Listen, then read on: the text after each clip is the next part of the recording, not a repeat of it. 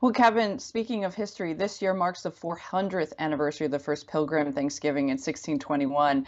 Historians often say that what most Americans are taught or perceive about that history does not actually match what happened. Can you help us sort through the biggest misconceptions there? Well, I can certainly try, and of course, the historians are right. First, it appears, it did happen. There was this day when the Pilgrims and the Wampanoag people came together and enjoyed. In fact, it was for several days of feasting and that sort of thing. But it only happened once. It wasn't something that they decided, hey, let's do this every year. But instead, it happened that one time. And what we've done is build this entire mythology around that event. It disappeared from the record for over a century, and only re-entered upon the discovery of the journal of one of the Pilgrim people, where they made literally in a footnote an observation that the Indians came over and we had these days of feasting.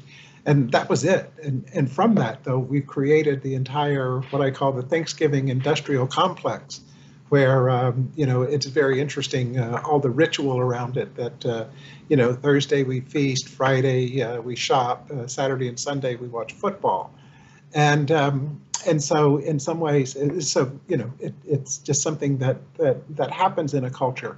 And what I want to point out is that is really one of the United States, America's origin myths, that this day happened where the Indians and the Pilgrims came together, and there was this wonderful giving of thanks and all this racial harmony, and when in fact the truth is much more complex.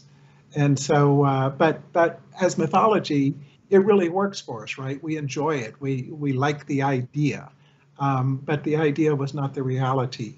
And that works to the disadvantage of Native people because we really become rendered imaginary and almost bit players in the drama of the creation of America, when in fact Indians were key players in the development of the United States.